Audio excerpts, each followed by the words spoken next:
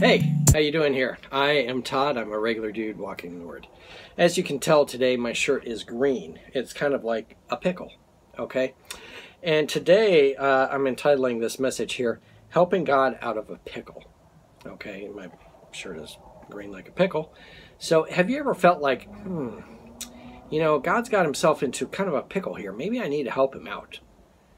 Hopefully that hasn't happened to you, but there has been times where I think each of us has felt like that, like, oh no, I'm in a real pickle, and God's really in a pickle here. Man, I think I need to help him out. Okay, and that's what Abram and Sarah are guilty of here in this chapter. Let's see how it turns out.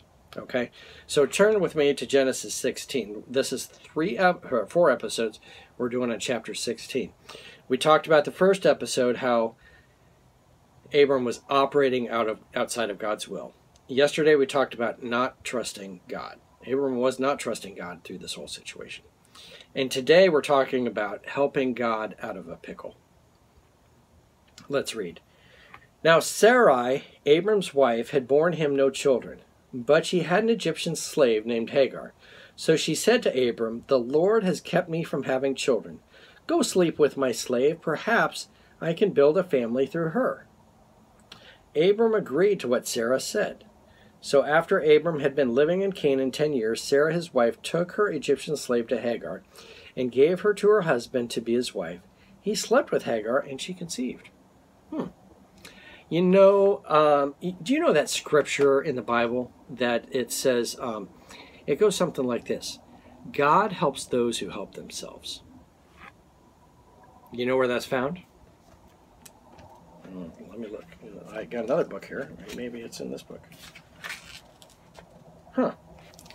You know where it's found? God helps those who help themselves. And that's what Abram and Sarah were thinking. Like, well, God always helps those who help themselves. That's not found in the Bible. It's actually found in, where is it here? In the 1736 edition of the Poor Richard's Almanac. Ben Franklin wrote this. He said, God helps those who help themselves. He doesn't. Yeah. Okay. And that's what it says. God helps those who help themselves. This was Ben Franklin who wrote this in the Poor Richard's Almanac.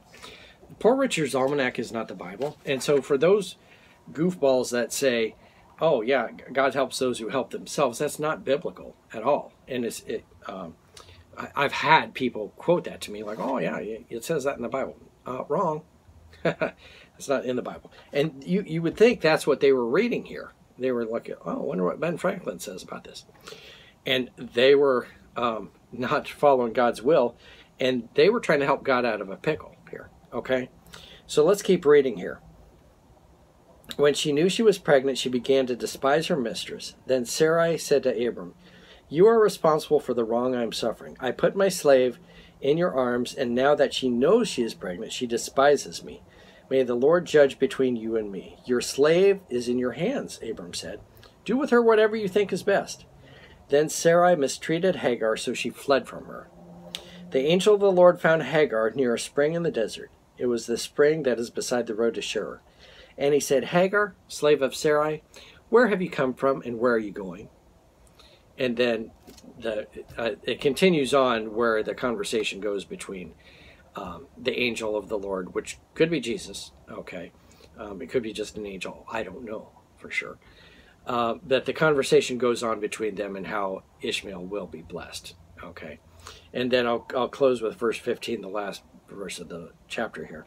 So Hagar bore Abram a son, and Abram gave the name Ishmael to the son she had born. And Abram was 86 years old when Hagar was born to Ishmael. So before this chapter, God had promised that Abram would have descendants. And if you remember, it was like as much as the sand in the seashore and the stars in the sky. That much descendants, okay? And he doesn't even have one, and he's like 86 years old now, okay? And he's like, oh no, the Lord's got himself into a pickle by making this promise. Let's help him. Let's help him out. Let me, my wife had a great idea of the slave woman. me sleeping with a slave woman and having a child through her. What a great idea. The world is doing that, so we might as well do it. That wasn't God's plan, okay? But they decided to make it God's plan, all right? And they were trying to help God out of a pickle. Does God need help out of a pickle? Not at all. He's the one who created the pickle, all right? And when they did that and tried to do it on their own and help God out, it turned out to be a disaster, okay? And you know what? This is a disaster even up to this day. The descendants of Ishmael are the Arabs, okay? And the Arabs are continually against the Jews and the Jews against the Arabs to this very day. There's continuous war going on against each other to this day.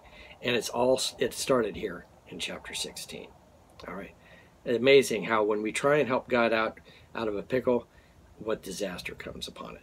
So remember that today. Don't be that guy that decides they're going to try and help God out of a pickle. Thanks for watching. I'm just a regular dude walking in the Word, and I look forward to seeing you tomorrow as we conclude chapter 16. Lord's blessing. I'll see you then.